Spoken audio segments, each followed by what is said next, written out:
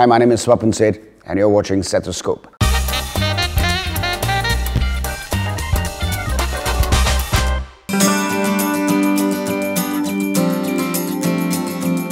I'm sure it's happened to you, You're in the middle of your day. I'm not too sure whether you're busy or not, but you're in the middle of the day and you suddenly get a call and you pick up the phone and on the other end you hear a voice which says, "Hi, are you busy?"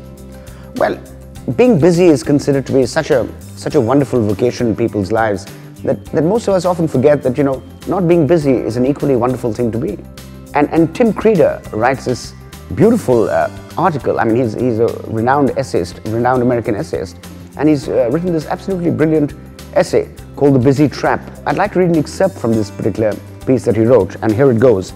It says, "Here I am largely unmolested by obligations. There is no TV.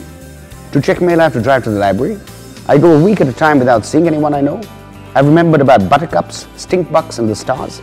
I read a lot and finally getting some real writing done for the first time in months.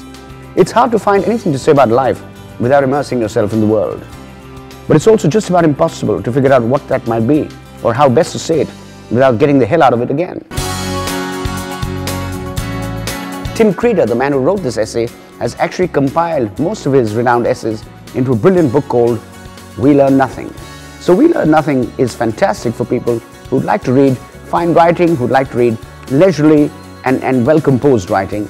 Once again, available everywhere. I would imagine even on Flipkart.com, but certainly on Amazon.com. So great book, We Learn Nothing, the essays of Tim Kreider.